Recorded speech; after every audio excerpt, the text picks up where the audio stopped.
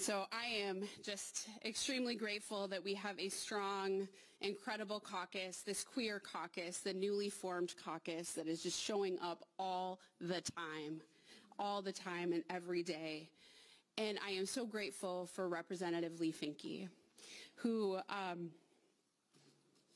is literally one of the kindest human beings I have ever met in my life, who is always there for a hug, who is always there to cheer people on, who is deeply connected and rooted to her community and what she does, and inspires all of us to be better human beings and to be better leaders. So with that, Representative Finke.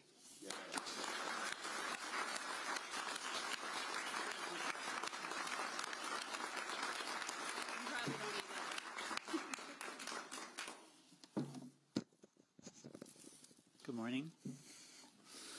I'm Representative Leigh Finke. My pronouns are she, her. I want to start by thanking the Governor and the Lieutenant Governor for taking this action today. This executive order protecting families and children in search of safe and effective and responsible health care will save lives.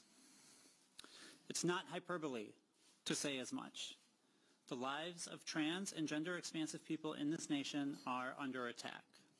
There is a full-scale movement in this nation against trans, non-binary, two-spirit, and gender-expansive adults and children that seeks to make our community disappear.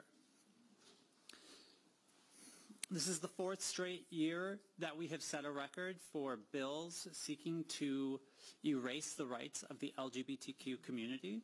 They are too numerous to number. There are too many attacks being made to list them here. But they are doing everything they can to take away our rights. They are doing what they can to eradicate us from public life, I believe was the most recent headline. These attacks are legislative. These attacks are physical. There is real violence, there is emotional violence, there is trauma being suffered by my community.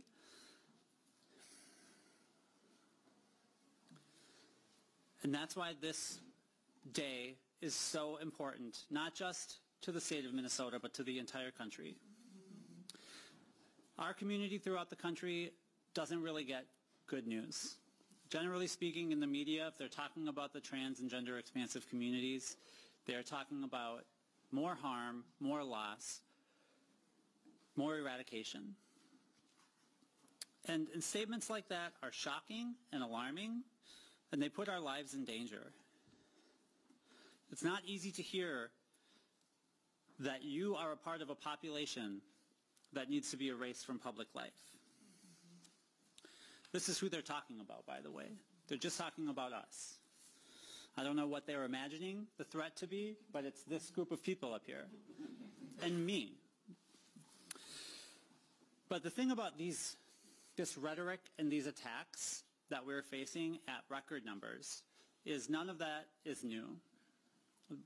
There have been political movements, social movements, cultural movements that have sought to erase queer people from public life forever. In the 50s, there was the Lavender Scare. 10,000 public employees lost their jobs.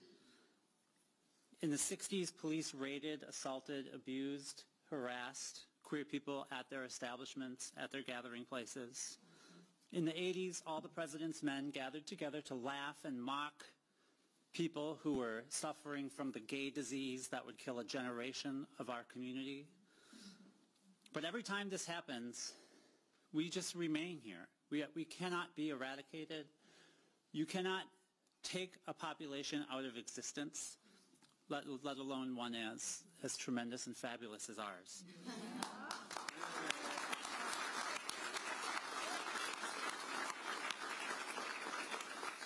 Trans and gender expansive people have existed for all of humanity. We will exist for all of humanity. What we're saying here today is that Minnesota is a place that will allow you to be who you are. Many states are asking their queer people to find two spaces that are comfortable, the closet or the coffin. And we are saying we are not going to accept that in Minnesota. In Minnesota, you can stay and live.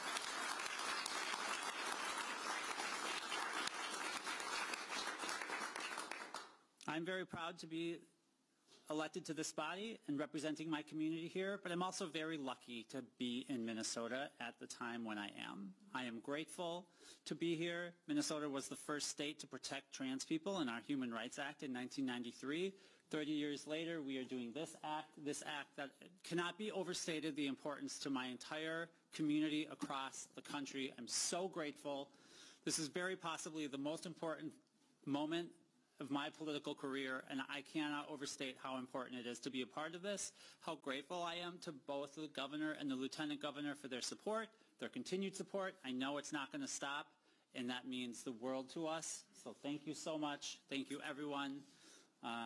Yeah, we're queer forever here, and you cannot be erased.